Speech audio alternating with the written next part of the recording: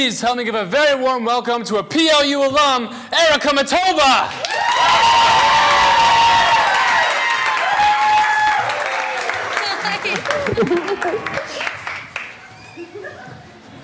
Walk all the way around.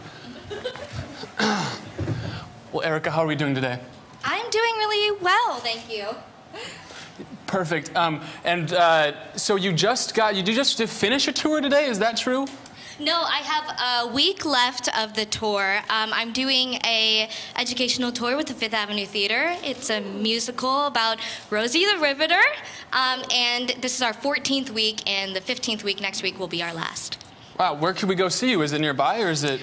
We perform at a lot of schools. We performed at a couple museums around the area, but this next week will just be in a lot of like elementary schools, middle schools in Seattle. So fun. So yeah. Just a lot of the kiddos. Cute. Are you with the kiddos? Or are you like? I'm not with the kiddos. I like to be away from the kiddos. No, I love them. They're so cute. I mean, we'll perform for like 300 kindergartners, and there's like a line in the show where I accidentally call one of the characters Mr. Booger. His name is Mr. Beaglebauer, and I say, "Oh, Mr. Big Ol' Booger." And to hear like 300 chubby little round-faced kindergartners just laughing so loud is the best thing ever. It's so fun. I love it. And you know, one of them was like, "Yeah, Booger. Yeah, I've got those." Oh yeah. Sometimes you can't reel them back in. Like that's the end for them. So I saw this on your Instagram and things. The New York trip. Tell me about it. What was that like? I mean, because that's a dream of yours, is to go out there, and you got to go and be a part of some theater, right? Yeah. So I've never been to New York, actually, which is crazy. I feel like I had. When I got off the plane, I thought that I was just on vacation my whole life, and I was just coming home to New York. But yeah, I got asked to do a reading of a show I kind of mentioned to you before called Nihon Jinface. It's a show that I did last year. I toured around for a little bit in Tacoma, and they were reviving it on the East Coast, and they wanted to kind of see the reception that New York might have for it. So they flew me out. It was a really quick trip for 4 days. I wish I could stay longer, but I saw a ton of theater. I roamed a lot. I went to a lot of museums. It was really, really fun, yeah. What was your favorite New York food? Did you get to the cookie dough that you just eat like ice cream? I didn't get to that, but my favorite New York food was actually, I got off my 6-hour flight, and all I had time to do was run to my Airbnb, drop my bags off, and then go to a show. And that was my first Broadway show, and I went to The Iceman Cometh, and Denzel Washington was in it. And it was fantastic, of course, but I didn't realize it was 4 hours long. And there were 3 intermissions, but they didn't have food there. They just had candy, but one candy bar was like $14, so I wasn't gonna do that. So I hadn't eaten anything for so long that when I got out of this like really bougie, fancy Broadway show with like Denzel Washington, I just went straight for a hot dog cart, and I got a $5 New York hot dog cart hot dog, and it was the best food that I had the whole time there. Yeah. Just like a whole experience come true. I feel like you have to do the New York dog when you're out there. I'm not from there, so I don't know what you have to do, but. No, it was definitely like a life-changing experience. The hot dog, yeah. Right, the hot dog, yeah. Yeah, in Minnesota, the one thing you have to do is just stay warm. That's the only. So you've played Little Red, Rosie the Riveter, and all these roles. What has been your favorite role that you've done? I mean, you've done things throughout your whole life. Do you have one that stands out to you that really you feel extra passionate about? Oh my gosh, that's really hard. I mean, the cheesy answer is that I love all of them, and they're all really important to me, and I get so sentimental every time a show closes. But I think my favorite so far has to be Little Red and Into the Woods at the Village Theater, because that was my professional debut. That was something that I've been working my whole life for, and so to debut on a stage that I had gone to see shows and been like, I don't know if I can ever do that, or I don't know if that's something tangible to me, for me, to be on that stage opening night, that was the greatest thing. So that's one of the most important ones I've done. Yeah. What was that like? Like your first show, your professional debut, just being on stage for the first time. What was that like? It was really surreal. I actually remember seeing a show there years ago at the Village Theater, and they were so fantastic that I was like, there's no possible way that I could get to that level. They're just amazing. And then to be in a show where I had a pretty large part was just beyond my wildest dreams, and then surrounded by a lot of people who've been in the business for so long. They were all so supportive.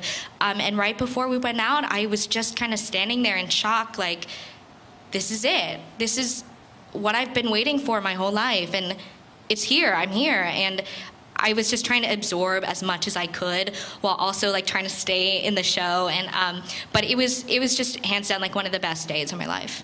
And I think when Arika was at PLU just last year, and I think pretty much everybody here knew that you were going to do great things. So we're glad that you're already out there doing cool things, and there's even more in the works.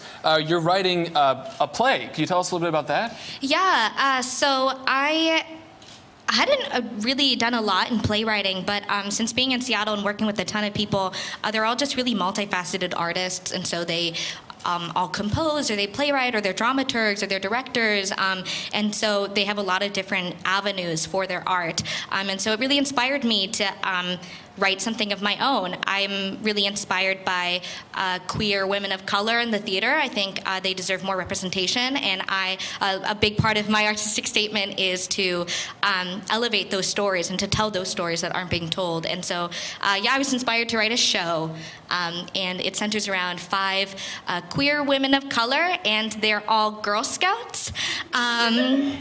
And they may or may not, at some point in the show, become killer Girl Scouts.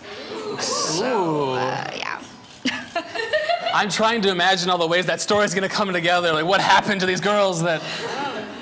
I don't know. I don't even know yet, so I will let you know when that happens. We look forward to hearing more about that as it comes about. So is your playwriting doing these things, is acting still kind of your, like, that's what you want to do, that's your true passion is acting, or what do you think as far as your future in the theater goes? Yeah, so I think the exciting thing about theater is that I don't know where it's going. I don't know what's coming next. What's kind of crazy about being a performer is that you're constantly auditioning for your next job, so you're just always on that grind. But yeah, I had thought of myself as strictly a performer, strictly an actor, singer, dancer, and then I met so many people who just did it all. They had so many ways of expressing themselves artistically, and so I don't really know what's going to be next for me in the cards, but I could see myself directing or like doing research, helping with playwriting, composing. I just think it's really exciting. I'm realizing that there's not one strict way to express myself, that there's so many more options that I didn't realize a while ago. Yeah. That's really cool. And you mentioned the auditioning process. I mean, a lot of people, when they go for a job, they interview and either they get the job or they don't. But you, even when you get a job, you know that you're going to have another interview later on, another interview later on, another. What is that like? Just like knowing that for a while you're not going to have like one job. You're just going to be interviewing and being evaluated. Yeah. So first of all, you need to get a really thick skin because they're always going to tell you no. You're going to go out for so many projects and they're going to say no. And then there'll be one yes that gets you a job for a few months and then a million more auditions. But I think something that I've really come to realize is that who you are as an artist doesn't depend on whether you're cast in a show or not. There are a million roles that you might be a fantastic actor or performer, but you're just not right for. You know, like there are roles that just don't require a short Asian girl, right? If you're telling like Hairspray is at Village right now, and it's just not. I'm not going to be in that show, but that doesn't make me like a bad actress. And I think that separation of not having that be your like reasoning to do theater, but like expressing yourself is the reason that you do theater. So whether the jobs are there or not, you're still an artist. Yeah, that's super cool. I think that's true of like every profession. You know, whatever you're doing, even if you're not currently doing it, you can still identify, you know, as that profession, which is really cool. One last question for you. Do you have any advice for people? I mean, you've been giving a lot of advice. Do you have any like words of wisdom for PLU students as they go out into the world? I mean, we're a smaller university, and a lot of people will be like, "Oh, you went to a liberal arts school." Like, what do you have to say to the people who are in audience tonight? Well, I actually came to PLU thinking I was going to be a business major my first year. Didn't a lot of us. Because I knew that I wanted to do theater, but I didn't know at the same time.